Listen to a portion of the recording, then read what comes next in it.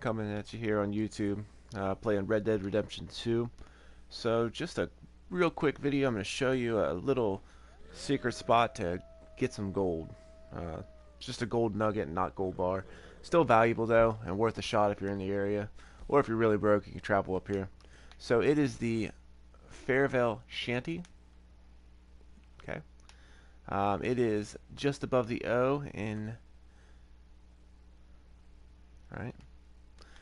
And it is in the Grizzlies East. Alright, so it's right there.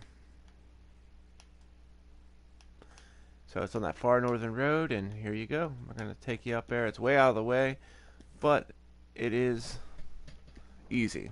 So basically, cruise on up here. If you come at night, watch out for coyotes. It's just a tiny little shack, real easy to miss, but like I said, if you're up in the way, I'm just clearing out all the gold locations now, doing videos on where they're all at, so I figured I'd just point this little guy out. There's nothing dangerous per se in the cabin. Get my lantern to show you where we're at.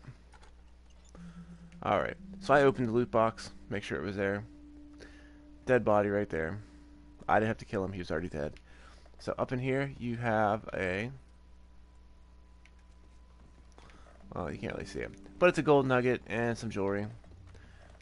And I think a watch. So we'll take the jewelry. We have a platinum pocket watch. And a gold nugget.